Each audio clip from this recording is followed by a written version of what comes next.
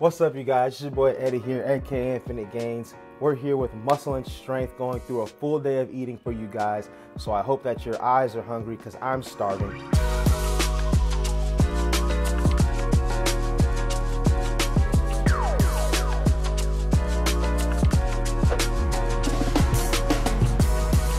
All right, so before I do my first meal, I typically like to do what I call a pre-meal little deal, where I'm sure you guys have seen it plenty of times before with other bodybuilders, but I like to start my day off with some apple cider vinegar. Tastes like garbage, but you know, gotta do what you gotta do. So a little bit of apple cider vinegar with about 12 ounces of water, give or take an ounce or two. Glutamine, cinnamon, very important. L-carnitine, need that for sure. Daily probiotic. If you're a bodybuilder eating insane amounts of food, you need this probiotic to keep your gut health in check, and I'm telling you that from experience. A probiotic is needed. Vitamin C. You can't go wrong with vitamin C, guys.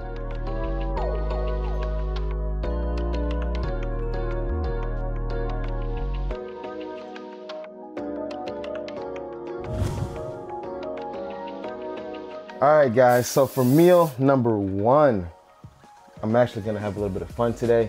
You caught me at a weird time. I'm kind of reversing out of my show diet a little bit, so my food isn't completely insane at the moment. I'm still doing a little bit below 300 carbs. But anyways, for meal one, we're going to do some blueberry oatmeal pancakes with an omelet. So what we're gonna do is we're gonna start off with 2 whole eggs. And I'm also gonna do a little bit over of a tablespoon of almond butter. And that's because we're actually going to work out after this meal. So this is my pre-workout meal. And as you know, fats slow down the digestion of carbs. So when you're working out, you want that consistent release of carbs. The fat's gonna slow that down so we can have more of a consistent push of energy throughout the workout. We'll go with about a cup of oatmeal, about 3/4 of a cup of silk milk, a good bit of cinnamon, 1/4 of a tablespoon of pink salt. This is going to help give us that good juicy pump today at the gym. So you don't need an insane amount of baking powder. There we go, just a little bit. A little over a cup of egg whites.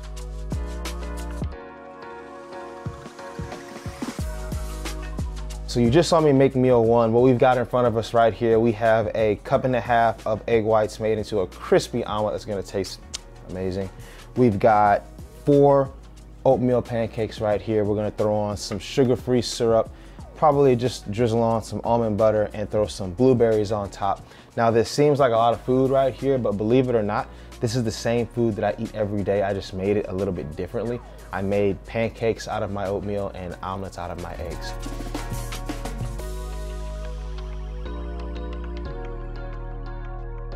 I like to get a good amount of food in me before I train. Most guys train off 2, 3, 4 meals. I just train off 1. So my first meal of the day is actually pretty big, so I can get a great workout and a great pump and a good push.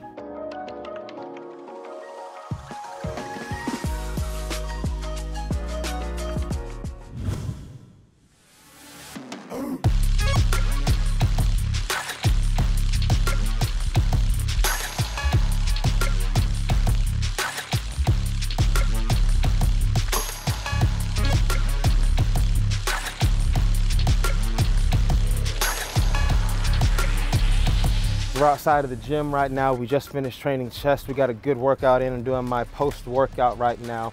So we've got a 30-gram shake right here, and I've also got a Rice Krispie treat. Now, a lot of people might be wondering why I'm doing a Rice Krispie after a workout.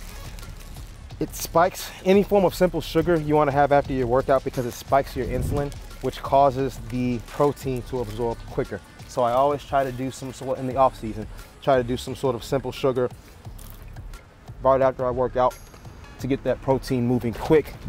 And then I go home and eat meal 2, which is my post-workout meal. So I'm really enjoying this Rice Krispie right now, coming off prep, believe me.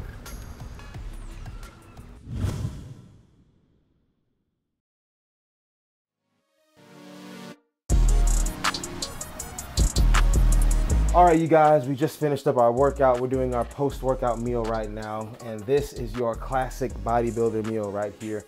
We're just gonna do some chicken and rice. We're gonna grab this rice. I like to do jasmine rice. We got a big tub of that. And then we'll also throw in a half cup of green beans out of a can. Yes, I'm that guy. I'm eating green beans out of a can. This is a big can. This thing's gonna last me like a week and a half. 200 to 220 grams of rice. That's gonna give us about 60 carbs. We're gonna do 7 ounces of chicken, all in one bowl. We're gonna go ahead and warm that up. It's our post-workout meal. Should hold me over pretty good. All right, you guys, I got my post-workout meal here. You already saw what it was. We got the half cup of veggies, 7 ounces of chicken, about 200 to 215 grams of rice. And on top, we put on some sugar-free ketchup. I'm sure you see everybody doing that in bodybuilding. We try to stay away from the sugar a lot, so we just do sugar-free condiments on our food. But yeah, I'm about to chow down on this, watch some anime, and enjoy.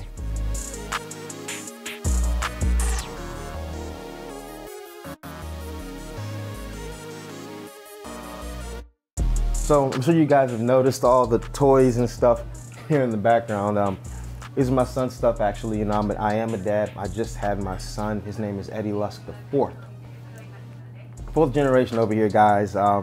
He's 2, just turned 2 in January. We're both January babies, so that's awesome. But it's a different dynamic, you know, being a professional athlete with a child, especially a bodybuilder, with how stringent and Spartan you have to be with this lifestyle. So it is a sacrifice, I will admit that, and that's something that I think any competitor should give some serious thought to if they want to take this thing far. Is how much time with your kids are you willing to sacrifice? How much time with your family are you really willing to give up to be great at this sport? And that's with all things like entrepreneurs, business, work, whatever it is. You really kind of have to weigh those options. But I think that I've been able to find a pretty good balance to this point, and my girlfriend definitely does a great job helping out and all the support that she gives. So just something to think about moving forward, guys. All you guys out there that want to compete, that have kids, it's going to be a lifestyle change, trust me.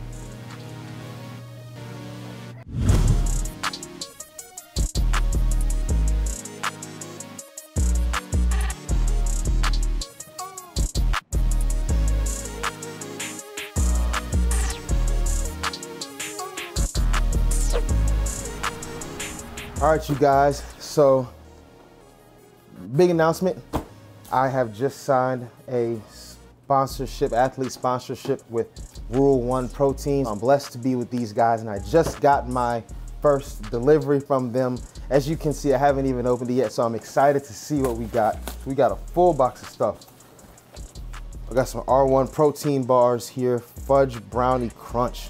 The biggest tub of protein I've ever seen in my entire life. Some shaker bottles here. Their newest pre-workout, the pre-lift. This is supposed to be pretty intense. We've also got some premium electrolytes. We have some 100% creatine monohydrate. You guys should already know what creatine does. It should be a staple in all of you guys' plans. Got some swag. I think the sponsors are important because it alleviates a lot of the stress for us. You know, as you can see, this stuff would cost us a lot of money. It means a lot to me, really. It means that, you know, my efforts are paying off a little bit. It means that the people are seeing me, they're watching me, and they've just kind of noticed that we're doing some good things over here. Right now, I'm eating my third meal of the day. It's pretty simple. It's a half cup of jasmine rice and 6 ounces of turkey. So nothing flashy with this meal. It's your basic bodybuilder meal, but we got a little bit of Harry Potter on right now. So we're about to just enjoy this. Changing it up. Yeah, we had anime on earlier. We got a little Harry Potter on right now. Like after the show, are you kind of lost right now as to what your routine and what your schedule is, or are you pretty much locked in? It's the same thing. It's pretty much the exact same thing. I think that's where I thrive at is time management. So every part of my day is pretty strategic in a sense, so I always try to keep the same schedule every single day. I'll just make a whole container of ground turkey or a whole container of ground beef. I'll cook up a whole giant pot of rice, and that'll probably last me maybe 3 to 4 days. So I'd say every 3 to 4 days, there's a day I'm cooking in bulk. That'll kind of take me a little bit of time, but other than that, it's pretty smooth. Just cook everything up, have it already prepared, throw it in the containers, and get my day going.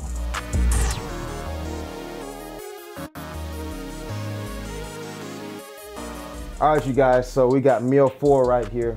We've got 6 ounces of turkey, 6 asparagus spears, and a half cup of jasmine rice. Again, this is one of my lighter meals of the day, and we're about to go ahead and chow down.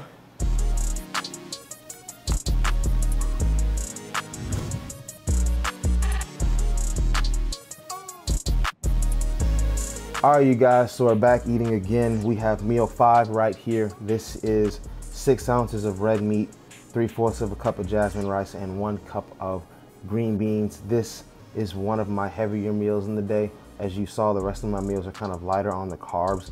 I stay pretty consistent with my proteins. As you can see, my 7 ounces of chicken, my 6 ounces of turkey, and now I got my 6 ounces of red meat. So even in prep until peak week, the amount of protein I get is always pretty consistent, about that 6 to 7 ounces. So anyway, we got meal 5 right here.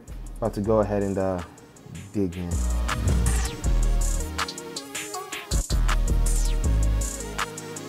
So we're back for my 6th meal of the day. It's about 10:30, 11 o'clock right now. I like to get my last meal in kind of late, but we've got ourselves 1 cup of egg whites with 1 whole egg, about a half cup of spinach, 2 slices of Ezekiel bread, and then we're gonna top all of that off with some delicious almond butter. I'm feeling really good right now. I'm looking forward to this meal. So that was my full day of eating. I hope you enjoyed it. Make sure to like, comment, and subscribe to Muscle and Strength. Share this video, get it out there. Hope to see you guys again. This is your boy, Eddie Lusk, signing off.